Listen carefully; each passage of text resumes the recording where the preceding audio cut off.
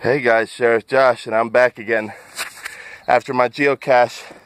Said I'd show you these dinosaur footprints, so I came over here to where they are. You can see the caching hole right over there, down in the bottom of that. So yeah, here you go. Theropod dinosaur footprint right there. And right over here, because I took the tour, and I know these things now. Oh man, right here.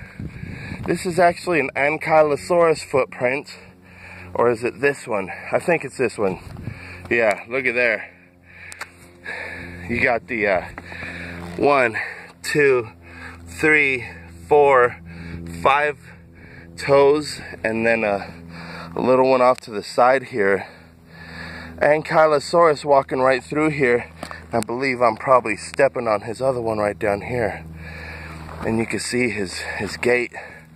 Now, what's really interesting is you come up here, you can actually walk along a path that a dinosaur left behind. Look at that. He walked right this way. He's taking steps.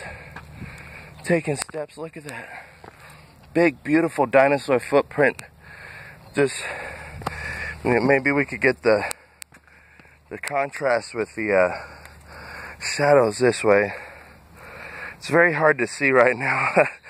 The sun's pretty much right above me. But yeah, obvious dinosaur footprint right here.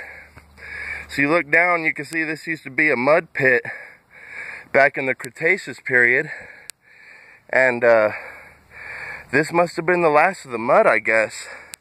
You know, they were walking through it as it solidified. And, oh, look at that one.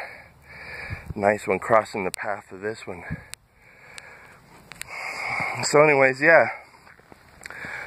Each one of these little divots, each one of these little holes, a dinosaur footprint. Now there's some where some people tried to come take a cast of the footprint, but the mud here is so porous that it just held onto the cast material. Look at that dinosaur footprint. Now let me show you my hand in the middle of it.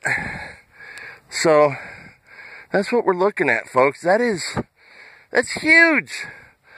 That is a theropod that you did not want to mess with. That must have been 20 foot high, 14 feet at least. So yeah, if you ever find yourself in El Paso, Texas, and you want to see some dinosaur footprints, you could Google that and perhaps find out a day when they're having the tour down here.